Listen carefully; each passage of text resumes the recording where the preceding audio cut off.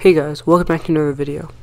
So today we're going to be showing you guys how to do this pretty cool glitch where you can get your teammates and henchmen stuck inside the wall so you can't revive them or take the reboot card.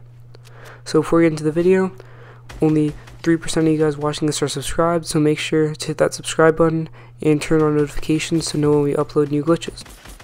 Also, leave your epics down below so that we can friend you guys. We've also changed our names to XL Atomic XYZ and XL Rag. So if we friend you guys with that, just make sure you guys accept it. Without further ado, let's get into the video. So for this glitch, you'll need somebody to be knocked, either a henchman or a player. You'll also need to be at the shark boat spawn area.